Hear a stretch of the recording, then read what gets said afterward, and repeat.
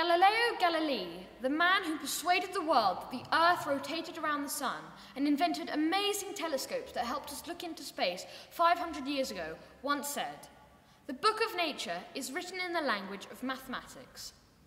I love and have always loved maths. I also love nature, and we spent hours walking in the parks and countryside. I can see that maths is all around us, and I have spent some time looking at 4 famous mathematicians who have shown us the maths in nature. I want to start with a man named Leonardo Fibonacci. Fibonacci lived in Italy around 1,000 years ago. He was the son of a merchant. He used to travel around with his father and watch him buying and selling goods. This meant that he became very interested in numbers. As he grew up, he studied hard and wrote a number of books about maths. But what he is most famous for is something called the Fibonacci sequence. The sequence came about when he posed this question. If you put a pair of rabbits in a walled garden, a boy and a girl, how many pairs will be produced in 1 year if every month each pair produces another? He came up with something like this. 1 and 1, then 2, 1 and 1 added together, then 3, 1 and 2 added together, and so forth. He kept adding the numbers next to each other together and then put that result at the end of the sequence. Finally, he had something like this. 1, 1, 2, 3, 5, 8, and 13, and so on. He put these numbers into a diagram, and it looks something like this. Now, this is called phi, and you can see it everywhere in nature. Here you can see it as plants grow. Here you can see it in the tail of a seahorse. And even here, these are pictures of real galaxies taken in space. You can see the spiral in each of them. Now, when I go for a walk along a park, in a park or along any road, I can see that the mass around me has a mathematical pattern to it. This makes it very interesting. As well as plants, I like animals. And one day I realised that some animals had quite similar patterns on their backs. So I decided to look into it.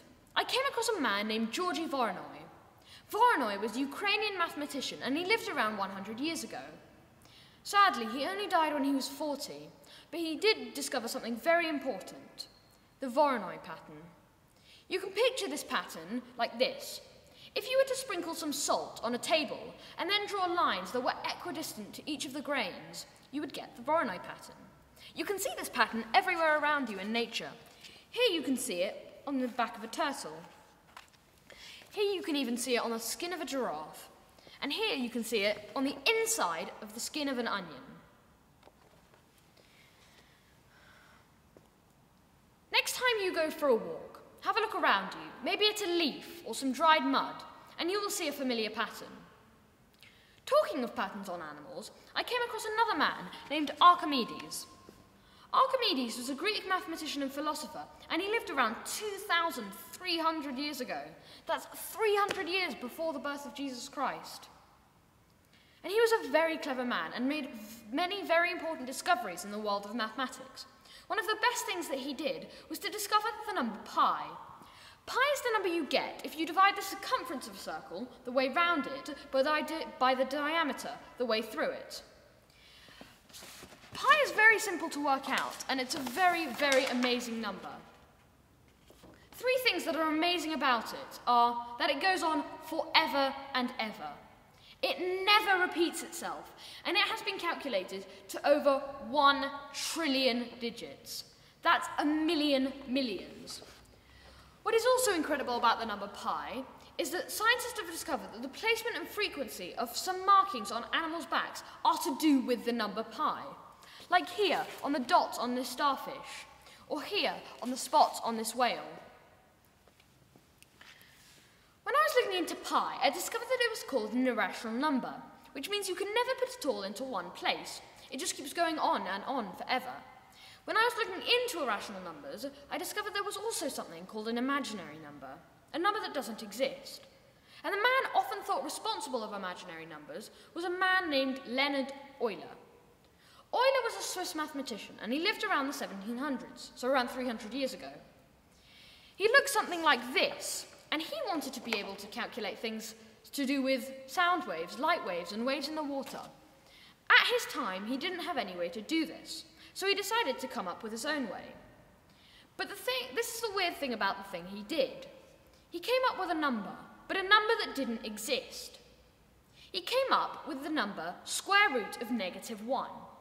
But we all know the square root of -1 isn't possible, because -1 times -1 is 1.